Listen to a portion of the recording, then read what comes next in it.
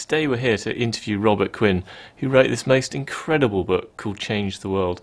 And it's actually the most clear, concise statement of how, by changing yourself, you can make the world a better place.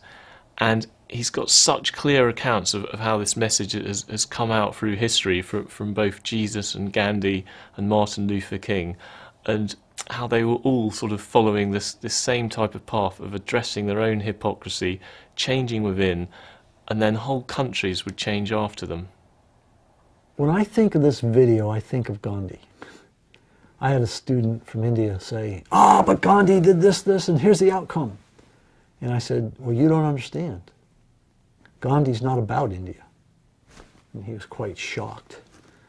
And then I told a story about the civil rights movement in the United States, and that it didn't begin with Rosa Parks, but with 4 students in Greensboro, North Carolina.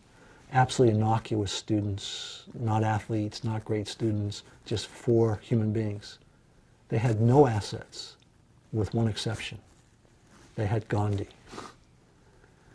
And those 4 people went down to a Woolworths and sat in, and it was at that moment that the viral process called the Civil Rights Movement was really born. The American Civil Rights Movement was about Gandhi and his predecessors. Gandhi wasn't about India.